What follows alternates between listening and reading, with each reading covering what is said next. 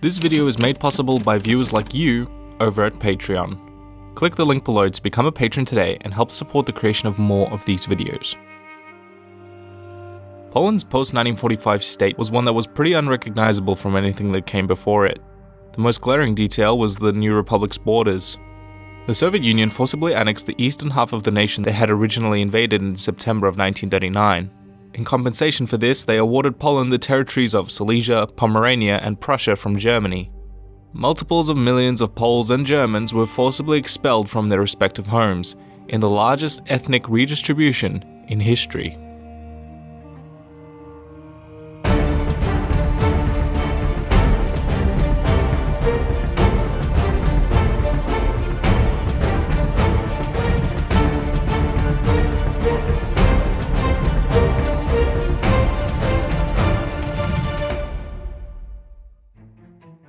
After the war, the infamous Nuremberg trials tried the Nazi leaders for the Holocaust and war crimes committed on Polish soil.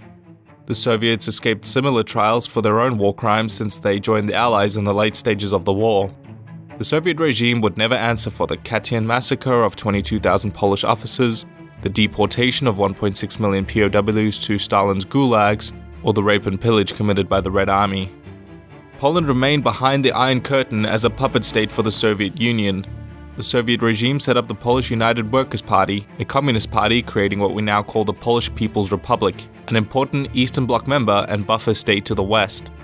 The Warsaw Pact, signed in 1955 as an opposition to NATO, gave the Bolsheviks greater control over Poland's army.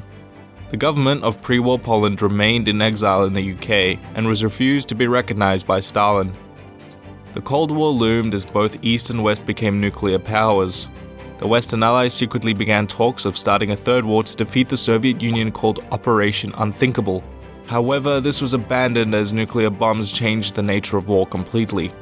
The first few years were the most brutal. Land, industry, and infrastructure were seized by the government, and rather than wealth distribution and prosperity, the resulting brand of socialism simply created a method of resource and value extraction to the Soviet Union. This was called the Stalinist era, an era characterized by untold poverty. In true Iron Curtain fashion, Poland stood close to the front lines of a clash of ideology. The student strike in 1968 against the regime was brutally suppressed. This decade would also see what remained of Poland's Jewish population immigrate en masse to Israel, ending the Jewish chapter in Polish history. By 1970, the port cities of Gdańsk, Gdynia, and Szczecin exploded in protests as these areas were subject to particularly harsh working and living conditions. The government would crack down and protests would continue in 1976 and again in 1980, by which point the government was $20 billion in debt. Lech Wałęsa started the first workers' union called Solidarity, quickly becoming a political lobbyist group for change. Solidarity organized the first nationwide workers' strike in 1981. The government tried in vain to enact martial law to stop the spread of chaos. However, the winds of change were upon the Eastern Bloc, and in the 1989 election the Communists lost nearly all of the allowable contested seats in parliament. The wheel began turning and change was inevitable.